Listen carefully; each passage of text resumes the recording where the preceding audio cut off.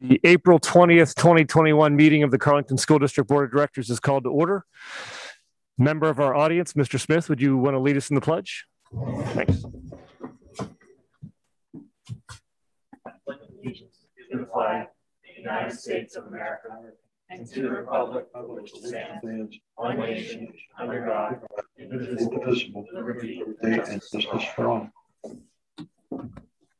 Thanks, Reese.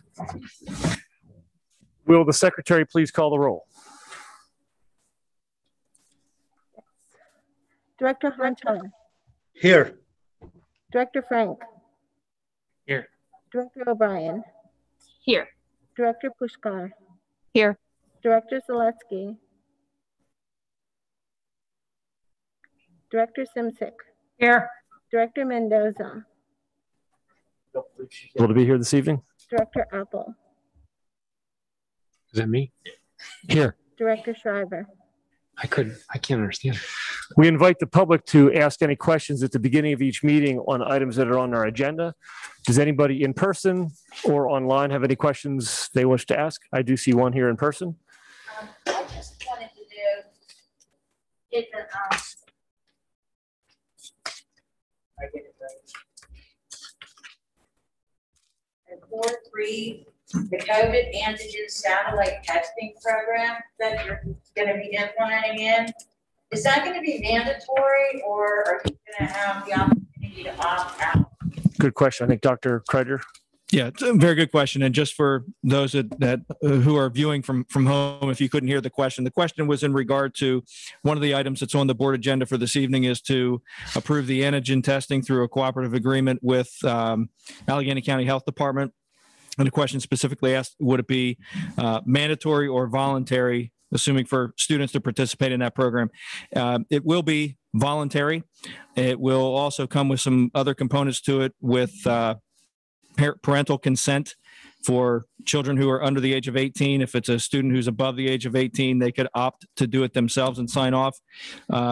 Regardless, as our district policy, we will most likely have parental consent regardless of age, just so that the parents are aware once they're in the schoolhouse here, that we want to have parents to be aware of that. There's several tiers to that, and I'll cover it in my superintendent's report also. But one definitely is the consent, and with that consent form, making sure that there's awareness that the test result will be shared with Allegheny County Health Department, also with Pennsylvania Department of Health, and then most likely with CDC. So basically what we become is we become our own MedExpress, where we can deliver tests and test individuals on site here, but mainly just keeping it towards our students. Go ahead, follow-up question. Yeah. Will their names and everything then be given down the line to everyone, or will they be a number? So the question there is whether or not the student information would be shared along to Allegheny County and those other agencies, or would it just be a number or a statistic? And it would, the cooperation agreement that we have would share the student information. So it would be basically identical to going to MedExpress, getting the test done there, where MedExpress then forwards your information along to Allegheny County and Department of Health for processing, so that they know for contact tracing efforts, they can follow through with that. You're welcome. Any other questions? Let's try microphone. Any other questions in person? No. Mrs. Anone, any questions online for agenda items? Okay. Very good. There is a time at the end of the meeting for other questions that are not agenda items.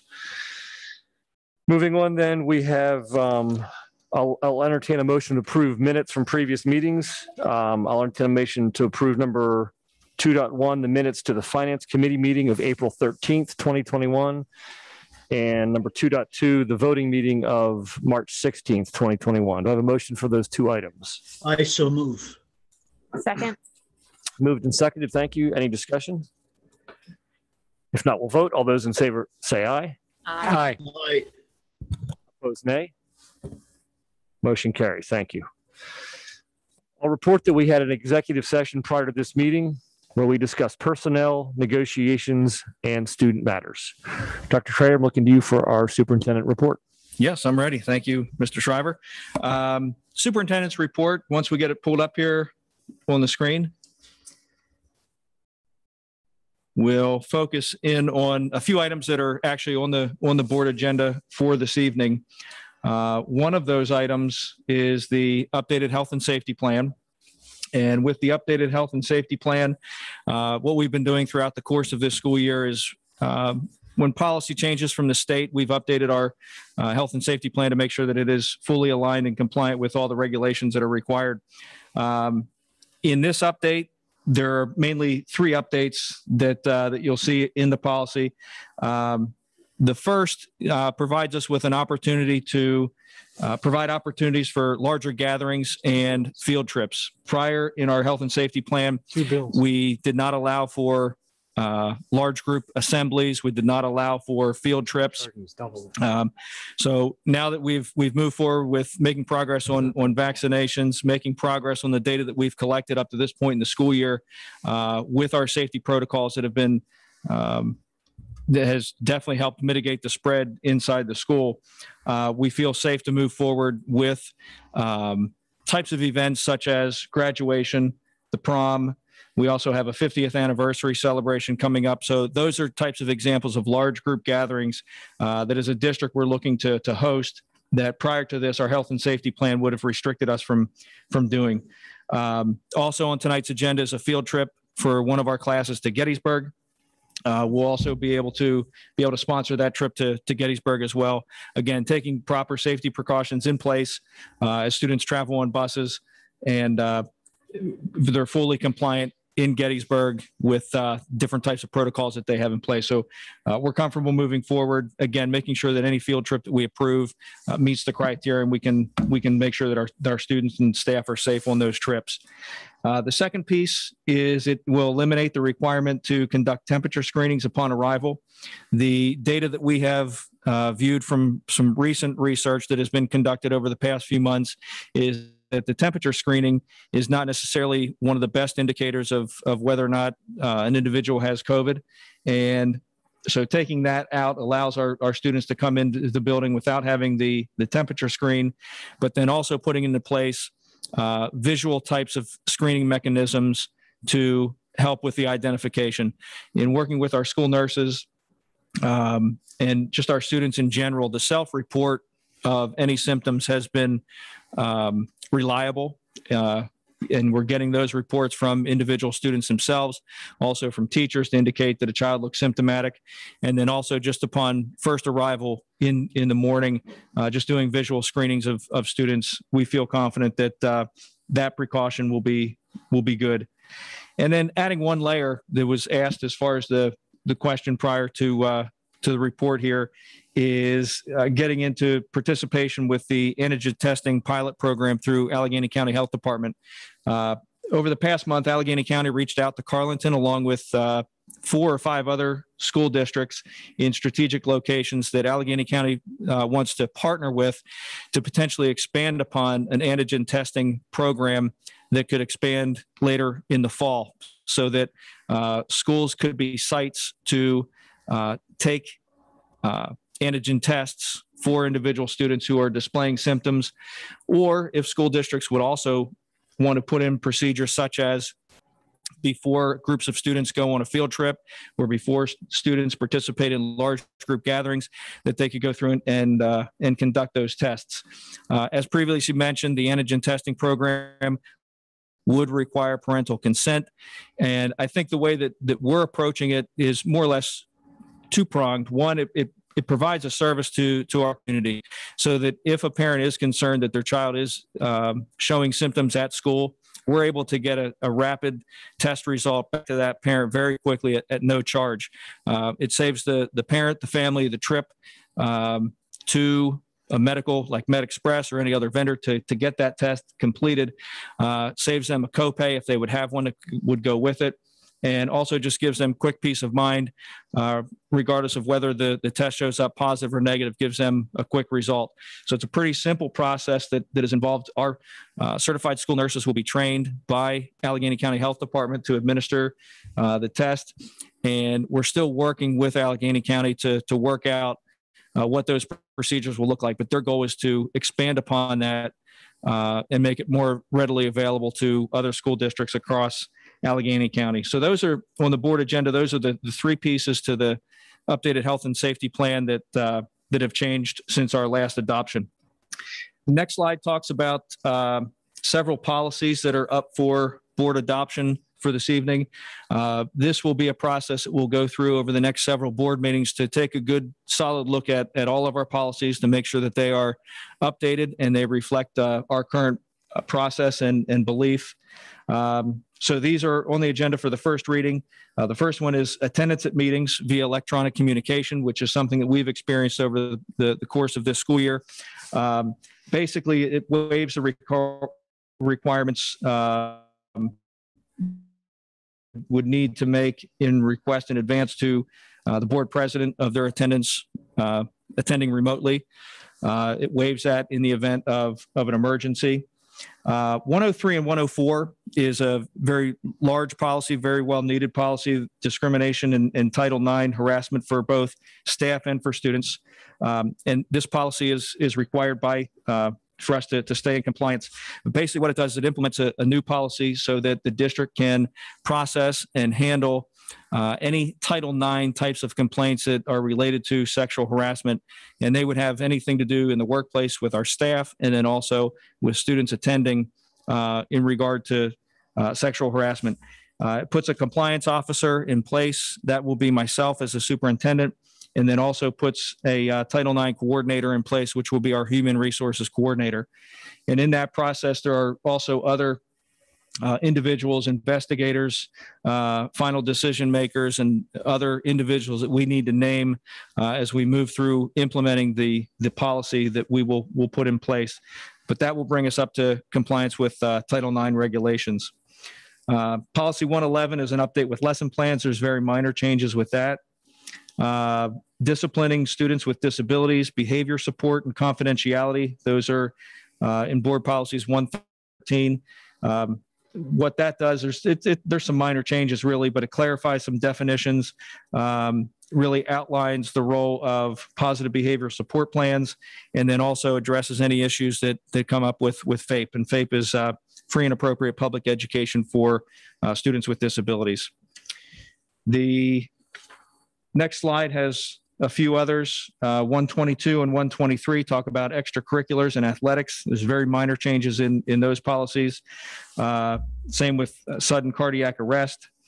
Extracurricular participation by home education students just includes that they would have access to JROTC, which is something that the district does not have, but the interest in putting that in is in the event we would have a JROTC program that we would be opening that up to students who are home educated.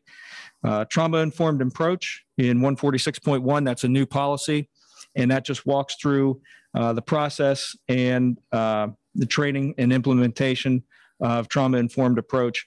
And trauma-informed approach is training that we've provided for our staff over the past few years, falls under the responsibility of our pupil services department, and also with the Title I comparability of services in 150. This is also a new policy that will be put in place for the first reading tonight. Basically, that just ensures that all students receive a quality education, that we take a hard look at how we allocate our funding resources to make sure that we accomplish those goals for all of our students. So that's a major component of the first read. We'll have the first read tonight, and if there are any questions with those or any revisions, we'll have the opportunity then for second read before those policies are put into place. The last slide talks a little bit about both Power School and the 50th anniversary. In a most recent e-blast that was sent out by Mrs. Herman, provided some information on Power School, which provides us now the opportunity to provide access to both parents, guardians, and students to have access to their live grades throughout the course of the school year. So parents should receive this week. We've sent out mailings, I believe, to our high school students, and I believe elementary is coming out in the mail tomorrow. So by the end of this week, all families should receive their paperwork. The paperwork has some very important information on it. It has both username and password credentials to access their unique site to access student grades and also be able to update student demographic information as well.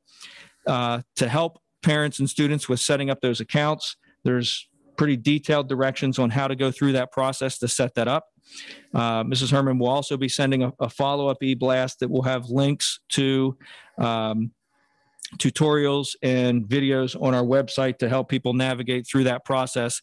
And we will continue to examine the usefulness of PowerSchool and the different types of abilities or capabilities that it has that we can pass along to students and parents and also to our teaching staff as well, to help us work smarter, not harder, to provide more information, more transparent information, more valuable information to all stakeholders throughout the learning process.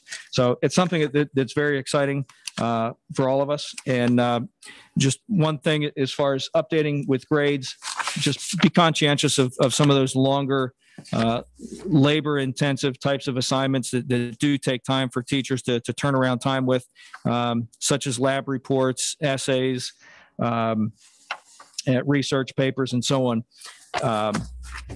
Sometimes term papers can take up to 3-4 weeks to go through and grade. So just recognize that there will be some lag in time with getting those grades posted up online. But I think parents and students will definitely find this to be a very good resource to frequent on a weekly basis, just to keep up with their grades and their academics. And then another thing that I know that our senior class is very excited about, and then also pretty much the entire school here at the junior senior high school for sure, is excited for the 50th anniversary that we celebrate this year in 2021. Back in 1971, Carlington High School graduated its first class. And recently, some members of our senior class met with some of those graduates from 1971. I think they met out at Eaton Park last week just to go over some of their experiences and get a little bit of an understanding of what school was like back in 1971. And during the anniversary, there is a cornerstone here at the high school that has a time capsule in it. And pretty much the main event on May 14th at 5 o'clock will be to open up that time capsule. So Mr. McDade has received very specific instructions on how to remove the time capsule from the building so it's not damaged, and so that we can easily replace it back into the building itself. And the kids they're excited to find out what is in that time capsule. And what they've also have done is worked to collect different artifacts that at the end of the ceremony that they can put back into the time capsule as well, so that in future years when the time capsule is pulled back out, that others will be able to enjoy some of that historic aspect of what school life was like in 2021, which is certainly a unique experience for sure. So that event will take place. It'll start outdoors, right outside the roundabout where there are buses turn around here at the high school. You can see the cornerstone right there that will be removed. We'll have some speakers, some people from some of the graduates from 1971, some other individuals who will give some good information as far as good speakers, and then refreshments. And then, like I'd mentioned before, putting in new artifacts back into the time capsule. So I think what will be valuable is having some of our alumni back who will be able to put a little bit of context to the artifacts that we pull from the time capsule, just to explain what it was and what the significance was at that time. So that, once again, May 14th, 5 o'clock here at the high school. Everyone is welcome to attend, and we'll certainly have protocols and procedures in place to make sure that the event is safe for all to attend. And that's my report for this evening.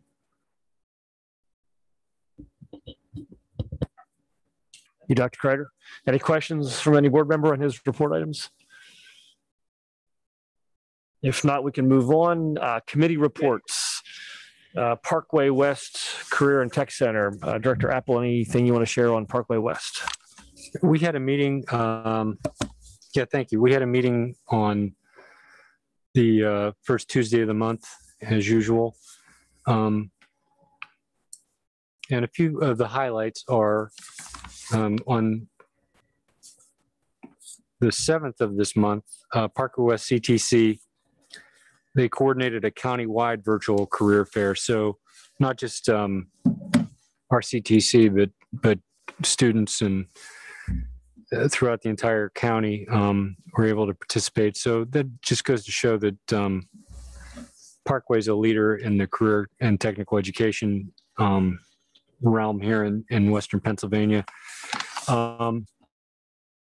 Another thing that's coming up is a career summer camp. We're going to do this live, so it will actually take place out at the CTC. Now, this is a yearly thing and geared towards 5th and 6th graders who might be considering a career and technical education track. It is on Wednesday, June the 23rd and Thursday, June the 24th from 8 to 3. And interested folks can go on the parkwaywest.org website, and it's at the bottom of the homepage. They've already got 180 kids signed up, so it seems like it's going to be a pretty popular event.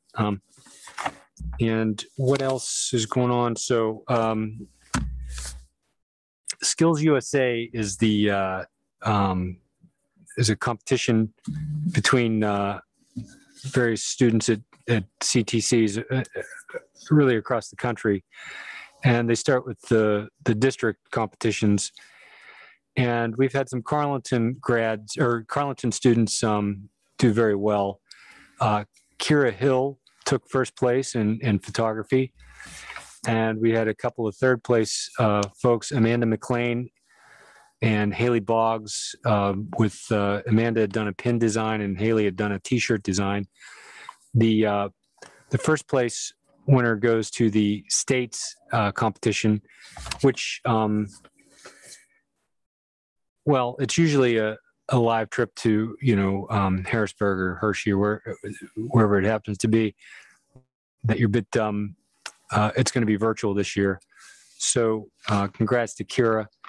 And then finally, I'd like to recognize the honors students from the third quarter. Haley Boggs, Colin Crow, Mahavishnu and Vishnupriya Duda, and Christopher Mazurek are all on the honors, the director's honors list. So that's all I have. If anyone has any questions. Thank you, Joe. Moving on to Pathfinder, Director Hunshar, any updates for us on Pathfinder?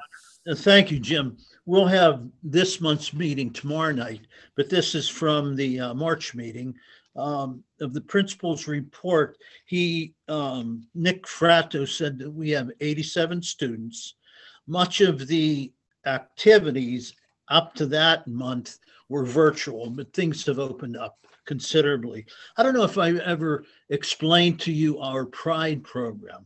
PRIDE program is the career program for the older young people.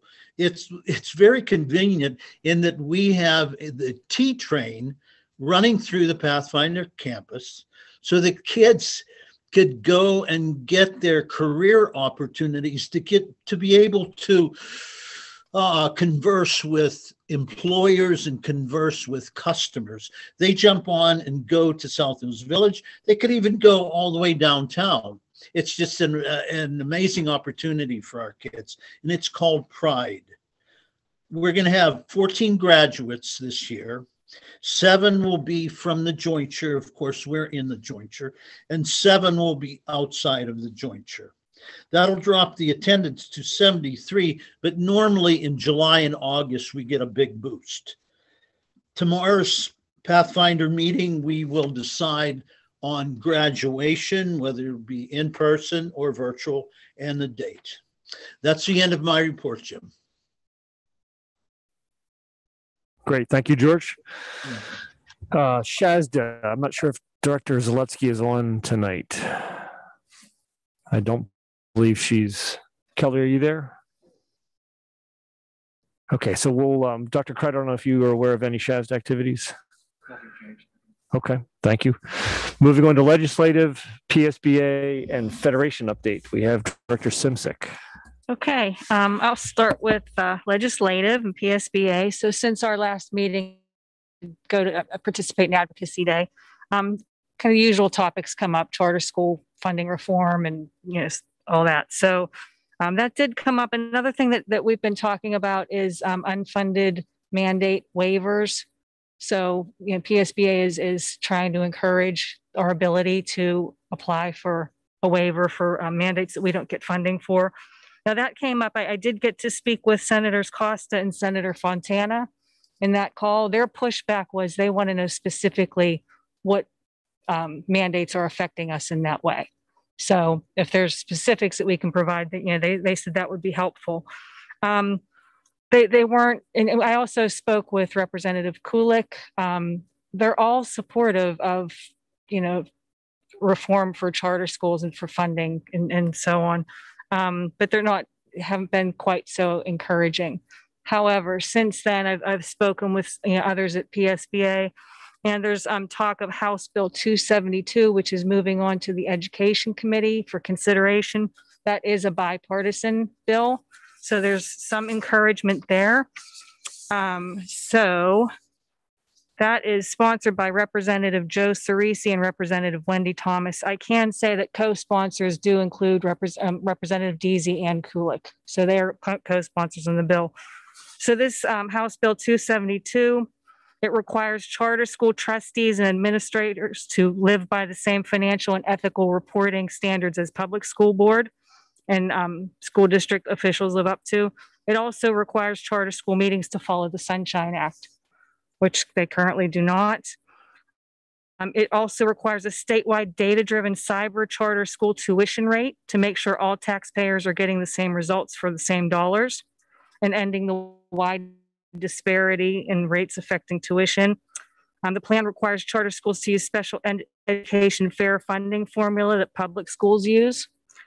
And it also requires charter schools to carry enough insurance to take care of charter school closes or goes out of business. So those are pretty important things. Be interested to see what happens in Education Committee. I know the Education Committee met yesterday, but that was not on their agenda. So we'll look for that in future. So I think that's about it for legislative PSBA. As far as the foundation, we haven't had a meeting. There's just kind of stalled right now in the current conditions. So thank you. And that's encouraging news about the legislative update. Yeah. Fingers crossed. Any last questions from any board member on those committee reports? If not, we'll move on to section 4 of our meeting. So under section 4, we'll entertain a motion to approve the following 3 items. Number 1, the additions to the 2020-2021 conference and field trip list as submitted. Number 2, the district's participation in the COVID antigen satellite testing location with oversight from the Allegheny County Health Department Public Health Laboratory. And number 3, to approve the revised health and safety plan of the Carlington School District for the 2020-2021 school year. Do I have a motion for those 3 items? So moved. Second. Moved and seconded. Thank you. Any discussion? If no discussion, we'll vote. All those in favor say aye. Aye. Aye. Opposed, nay. Motion carries. Thank you. Under section 5, finance, we have 9 items. Approve the following items. Number 1, the treasurer's report for the month of March 2021 as submitted. Month of March 2021 in the amount of $28,275.12. Number 3, the renewal agreement between the district and the Substitute Teacher Service, STS, for a 2-year period, provision of substitute teachers. Number 4, to approve the 2021-2022 administrative budget of the South Central Area Special Schools Committee, or Pathfinder, as submitted. Number 5, to approve and accept the ESSER School Health and Safety Grant in the amount of $40,105 for the period of March 13th, 2020 through September 30th, 2022. Number 6, to approve and accept the donation of 239 canisters of Scrubs Metafine Plus disinfecting wipes from Amazon. Number 7, to approve the resolution authorizing interim real estate property taxes for new construction or major improvements to buildings located within the district. Number 8, to approve the athletic fund report for the month ending March 2021, $604.64. And lastly, number 9, to approve the activities fund report for the month of March 2021 with an ending balance of $85,303.03. Do I have a motion for those 9 items? So moved. Moved. Do I have a second? Second. Moved and seconded. Thank you. Any discussion? If not, we'll vote. All those in favor say aye. Aye. Aye. Opposed, nay. Motion carries. Thank you. And a quick shout out to number 6 there. Amazon donated some nice equipment to the that reached out and made that happen. So thank you very much. Appreciate that. Under section 6, personnel, I'll entertain a motion for the following 11 items. Number 1, to approve the additions to the 2020-2021 athletic supplemental list as submitted. Number 2, to approve and accept the resignation of Alicia Booz as the after-school COVID compensatory tutor at Crafton Elementary School, effective the end of the day, March 31st, 2021. Number 3, to approve Courtney Blocker and Rebecca Breathwaite as the after-school tutoring positions related to COVID compensatory services at Crafton Elementary School, retroactive to March 25th, 2021 and April 6th, 2021, respectively, and at the per diem rate and consistent with the terms of the Carleton Federation of Teachers Collective Bargaining Unit Agreement. Number 4, to approve the following aides for the positions of after-school tutoring related to COVID compensatory services at the per diem rate and consistent with the terms of the CFT Collective Bargaining Unit Agreement. Pamela Quinlan, Carleton Junior Senior High School, retroactive to March 25th, 2021. Denise Kazina, Carnegie Elementary School, retroactive to March 25th, 2021. And Carol Rust, Crafton Elementary School, retroactive to April 6th, 2021. Number 5, motion to approve Pamela Stone for the position of homebound instruction in the home of a student for 6 30-minute sessions between the dates of June 21st and August 13th, 2021. Compensation is at the per diem rate and consistent with the terms of the CFT Collective Bargaining Unit Agreement. Number 6, to approve Tony Lynn Jackson and Michael Cozy as instructors for the 5-week SAT prep course, retroactive to March 27th, 2021. At the per diem rate and consistent with the terms of the CFT Collective Bargaining Unit Agreement. Number 7, to approve the following educators to facilitate the Carleton Summer Academic Program, CASP, beginning June 19th through July 26th, 2021, 5 days per week from 8 a.m. to 12 p.m. Alicia Booz for writing, Brian Harowitz for reading, Andrea Harity for math. The teachers will be compensated at the per diem rate consistent with the terms of the CFT Collective Bargaining Unit Agreement. Number 8, to approve Jane Carr for the temporary position of general food worker at Carnegie Elementary School, retroactive to April 12th, 2021, and consistent with the terms of the SCA Collective Bargaining Unit Agreement. Number 9, to accept the letter of resignation from Carnegie Elementary lunchroom playground worker Sharon Volanek Tomonti, effective April 1st, 2021. Number 10, to accept the letter of resignation from high school custodian Anthony Kraus, effective April 15th, 2021. And lastly, number 11, to approve the requests for leaves of absence for employees number CFT 2021-09, SCA 2021-10, SCA 2021-11, SCA 2012, CM 2021-13, CFT 2021-14, and SCA 15. Do I have a motion to approve those 11 items? I so move. Thank you. Moved in second? Second. Okay. Great, thank you. Any questions? If not, we'll vote. All those in favor say aye. Aye. Aye. Opposed, nay? All right, thank you. Motion carries. I guess under section 7, we have one item. I'll entertain a motion to approve the first reading of the revisions and updates to policies number 006.1, 103, 104, 111, 113.4, 122, 123, 123.2, 137.1, 146.1, and 150. Do I have a motion for that item? So moved. Second. Moved and seconded. Thank you. Any discussion? If not, we'll... Opposed, nay? And carries. Thank you.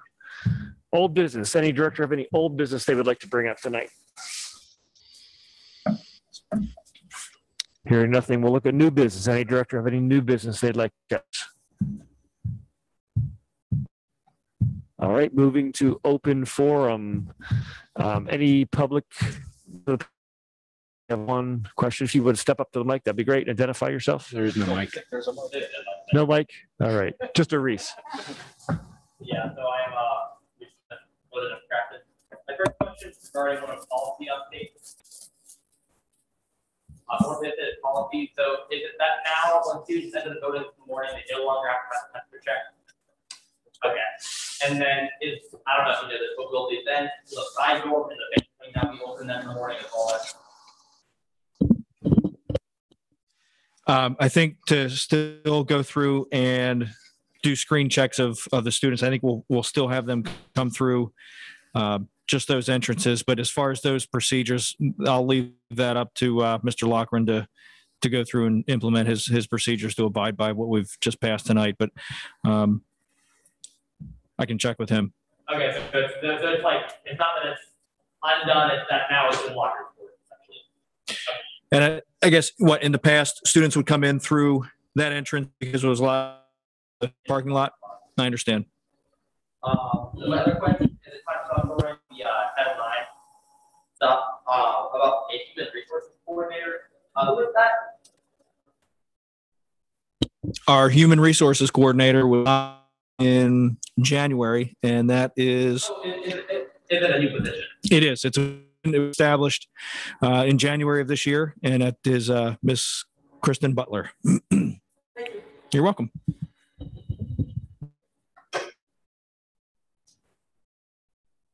Next question from the audience. This is Miss Smith as well. All right. Are we going to be having a transportation director this year?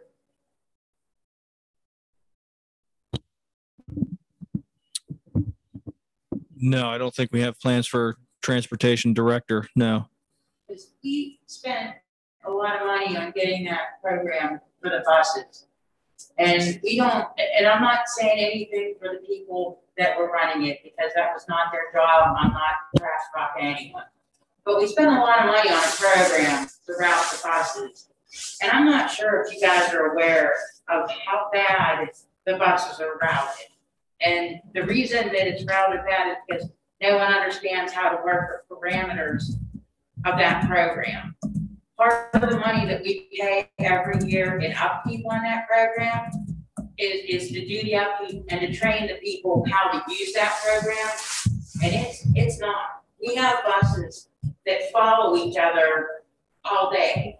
The kids are getting picked up earlier than they need to be picked up because the buses are running here, here, here instead of a clean loop. We're wasting a lot of gas. We're wasting a lot of time. And we're having buses like you would drop off a kid and then 3 more buses come through. And that's just dangerous. There's no need for that. And if we're not going to hire someone to use that program accordingly and set the parameters to make it make sense, you might want to think about maybe lending it to the bus company that we're using now because they know how to use the program. Because I know the company that we're using now actually rerouted the buses and gave it over. And they said, no, we don't really want to do this. We'll wait till next year. So.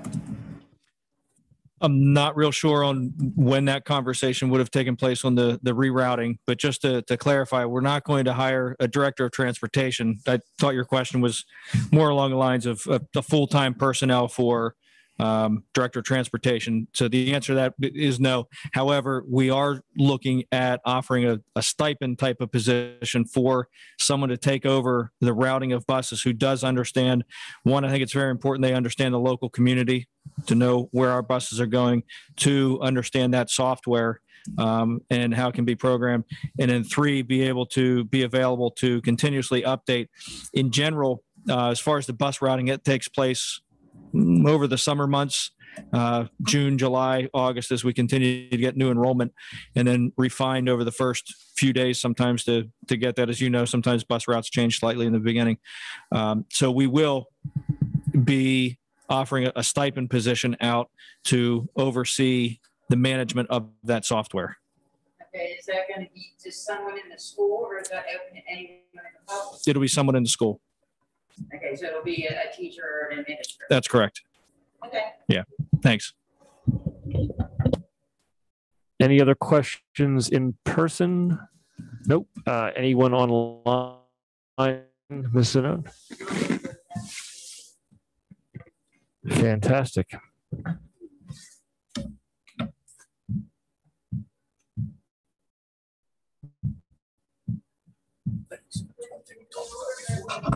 Mm.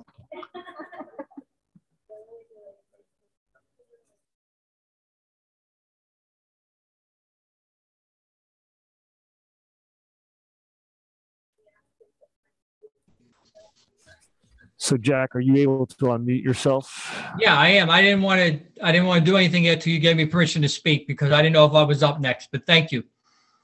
How is everybody today?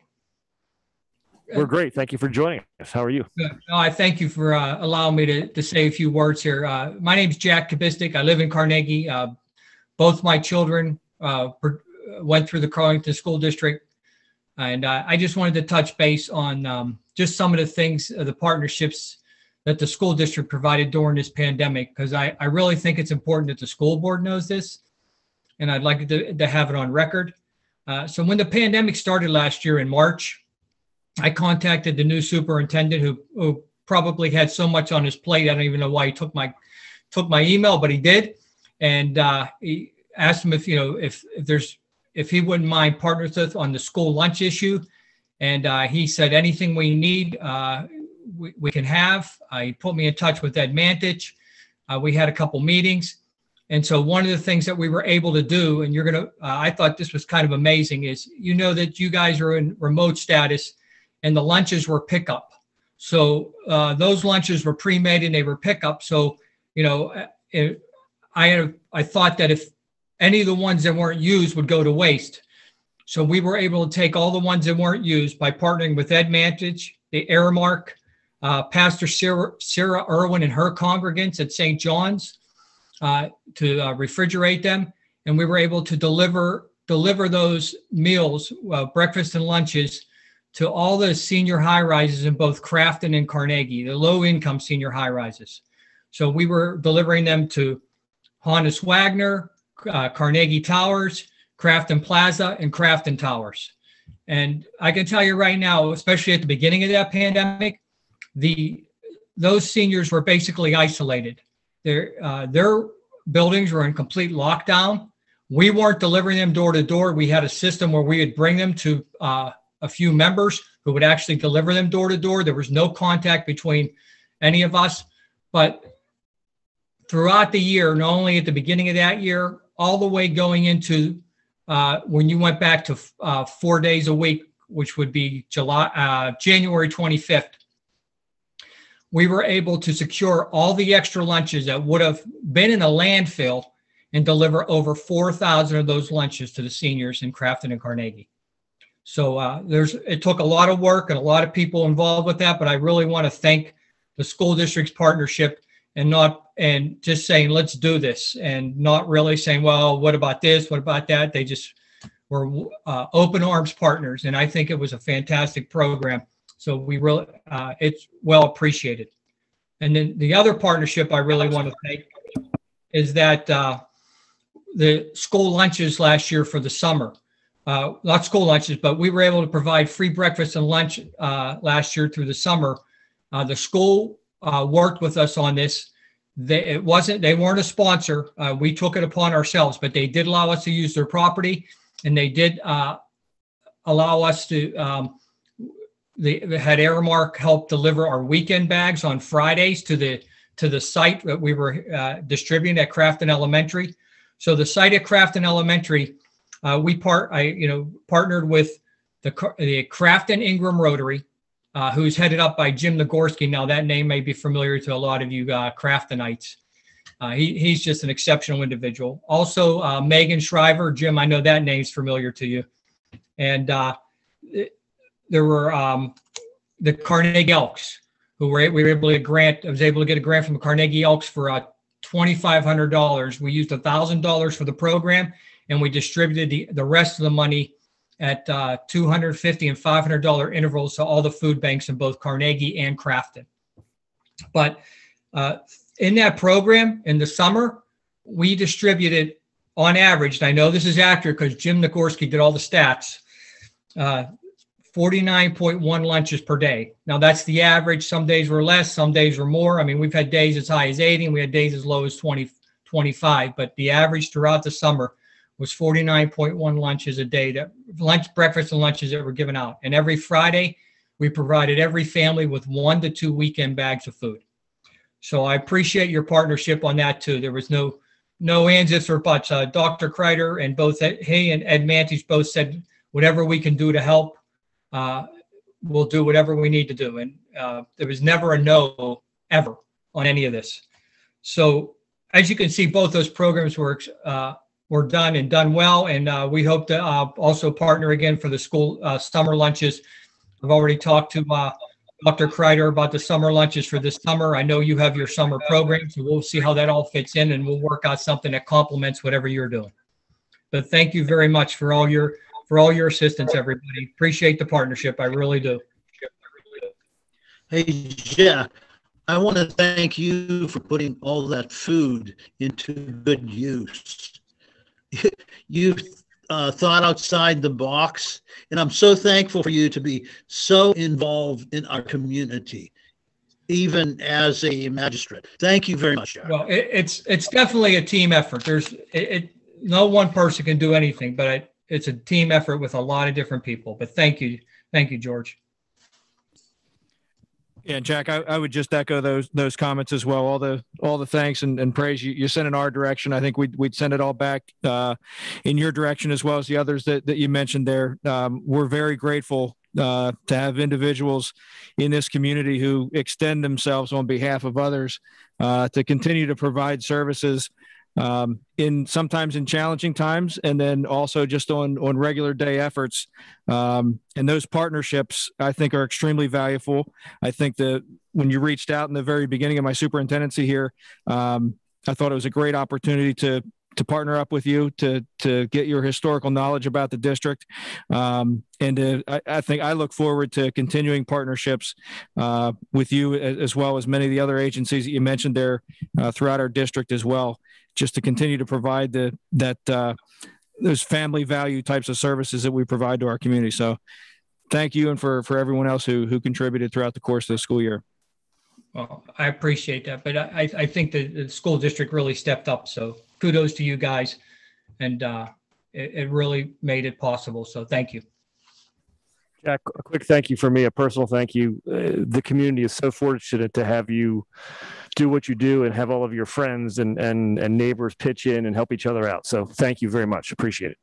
Well, thanks again. Like I said, it's a team effort. There's so many different people and so many different organizations that really, I would say the pandemic hit everybody extremely hard, but I was pretty proud of all the work that so many organizations did and so many people did in our little communities, that I think that we were able to provide a lot of relief to a lot of people on a number of different levels. And I feel that while this pandemic was not easy for anybody, I feel that there was a lot of response that was given in these communities. So bless everybody, and thank you for all you do. Take care. One last thing I will say, it was easy because every morning I could get up and say, "Phew, thank goodness I'm not a school board member or working at the school right now." That had to be the toughest job of the year. So. Thank you. Does anybody else in the public dare follow up Mr. Kubistik's comments with other comments or questions? Ms. Sonone, is there anybody else out there? Nope. Okay. Thank you. I think it's a great way to end. Any board members have any follow-up comments or questions before we close?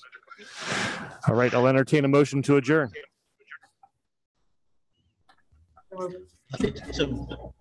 I so move. Moved and seconded. Thank you. All those in favor say aye. Aye. Opposed, nay. Aye. We are adjourned. Thank you.